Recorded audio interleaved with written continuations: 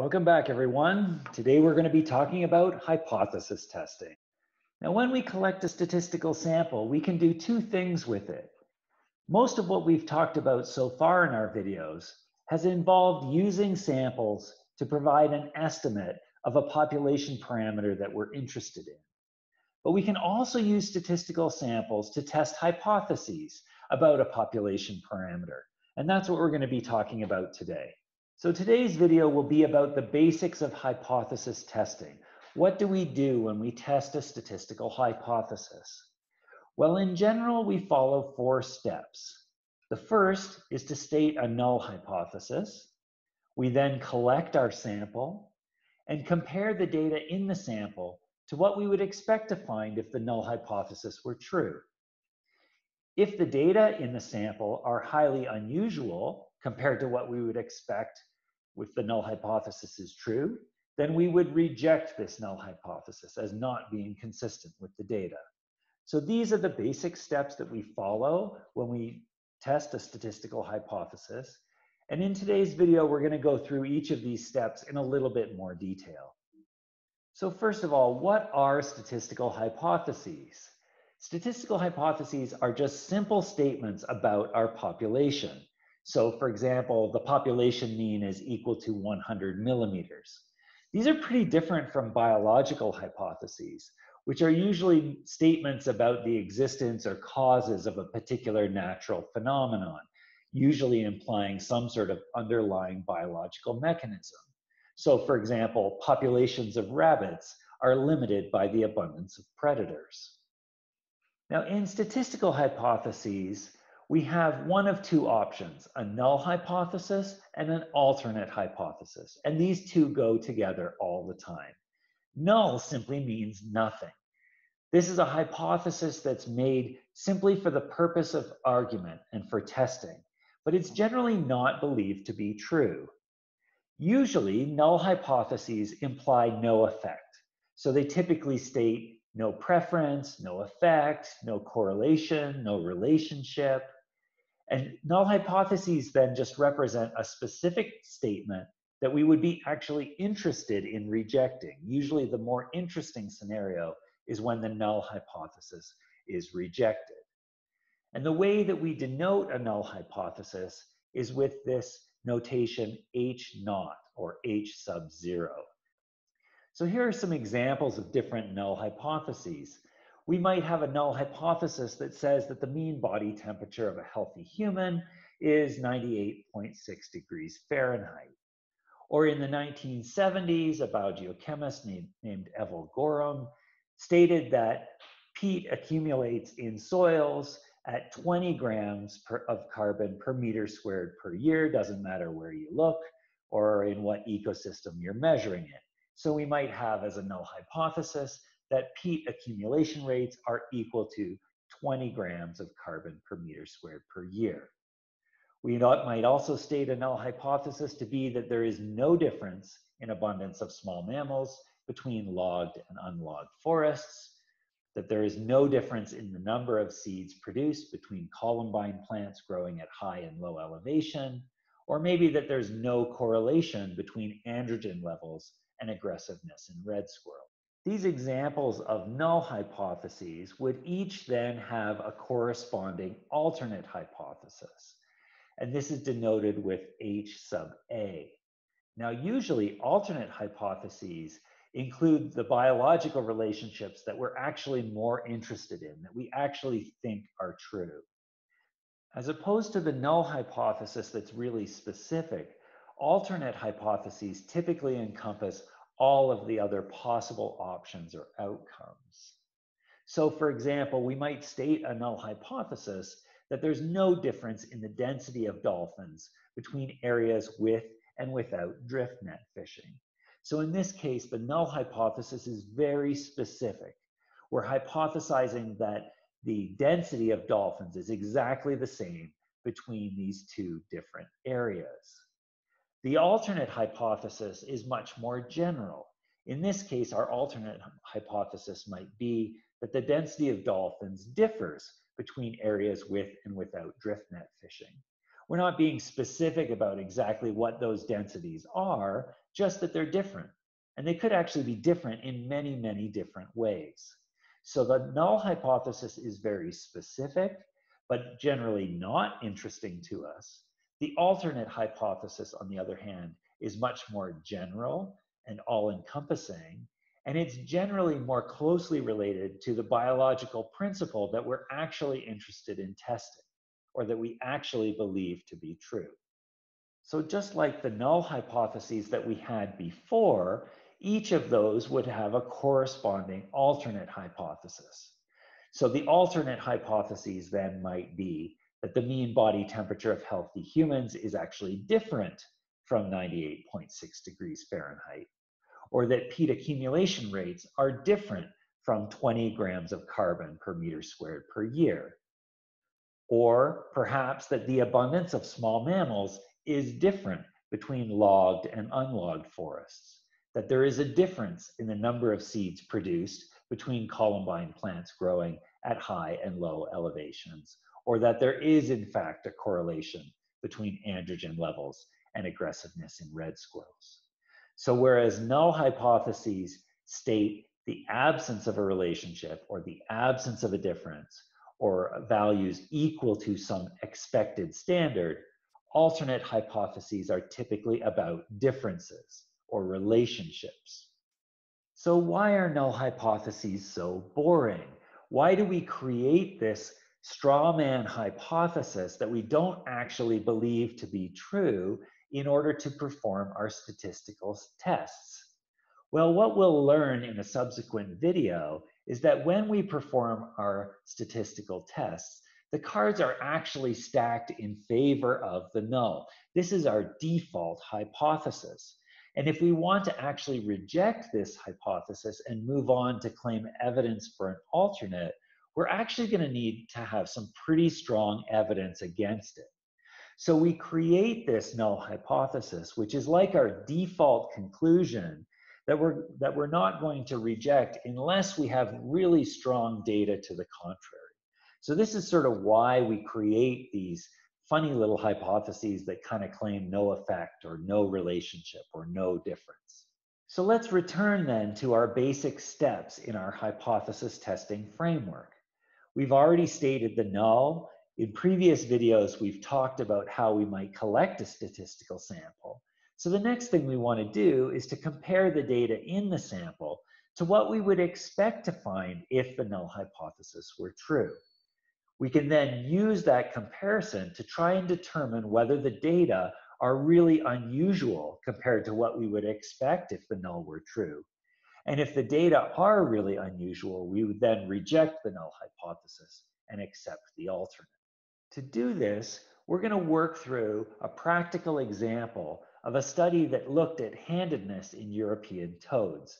And what I mean by handedness is just like the way that humans are handed, some wild species actually do have a preference to use one paw over the other or one foot over the other. And so the researchers that were involved in this study were interested in trying to determine whether left-handed and right-handed toads are equally common in the population. So that was their research question. From that research question, they then developed a null hypothesis and an alternate hypothesis. Remember, the null hypothesis usually says no effect or no difference. In this case, the null hypothesis is that left and right-handed toads are equally frequent in the population. No difference between left and right-handed toads in terms of their abundance. The alternate hypothesis that then goes along with this suggests that left and right-handed toads are not equally frequent in the population, that they differ in their frequency. And so what the researchers did then was to collect a statistical sample of 18 toads, test them for the preference for which foot they prefer to use, and they found that 14 of the 18 toads were right-handed, while 4 were left-handed. So we want to ask ourselves, are these results actually unusual? what would we expect to see if the null hypothesis were true and we were sampling from this population, getting samples just by chance that differ from one another a little bit from sample to sample just by chance. More specifically, we want to answer the question, what is the probability of getting results that are as extreme or more extreme than this just by chance if the null hypothesis were true? Now, if we were a clever statistician, we might be able to use some fancy equations to calculate this directly based on the observations in the sample. And statisticians have done that, and we'll get to some of these fancy equations later on in the course. But for now, we're going to use what I might refer to as Andrew's simple brute force approach. And that is that we can create our own sampling distribution. So if the null hypothesis is true, and the right-handed toads are as common in the population as left-handed toads, then we could randomly sample from this population thousands of times, each time collecting a statistical sample of 18 observations and measuring how many of those 18 observations were right-handed and how many were left-handed just by simulating data. And so we don't have to use any fancy equations. We can just simulate data and see how much the samples vary from one to another in terms of the number of right-handed toads that we would get out of a sample of 18 toads. Okay, and if we do this many, many, many times, 1,000 times or 10,000 times, we get a nice distribution that looks like this. Most of the time, we're going to get 9 right-handed toads out of 18 that are measured. But you can see that just by chance, we might get as many as 15 or as few as 2 or 3 toads that are right-handed within our sample of 18. Sampling from a population that is evenly split 50-50 between left and right-handed toads, but just by chance, we could happen to get a sample that contains 15 right-handed toads. Now, there's not a very large chance that that happens, but it could happen. So what we need to do then is compare our observed statistical sample to this distribution of possible samples that we might get when the null hypothesis is true. Okay, so our expectation under our null hypothesis is that 50% of the toads in the sample would be right-handed and 50% would be left-handed. And we can see that when the null hypothesis is true, this is the most common observation. But what we in fact observed in our statistical sample is that 14 of the 18 toads were right-handed. And there's actually only about a 2% chance for any one sample that you're going to get 14 out of 18 right-handed toads when the null hypothesis is true, and that means that right-handed and left-handed toads are equally common in our population. So this seems like a pretty rare observation, but we're not quite done yet. Remember, what we really want to know is not just the probability of getting 14 out of 18 right-handed toads, but we need to consider also the probability of getting observations that are even more extreme than this when the null hypothesis is true. So we need to consider not only the probability of getting 14 out of 18 right-handed toads, but also the probability of getting 15, 16, 17, or 18, all of the possible observations that are as extreme or more extreme than our sample.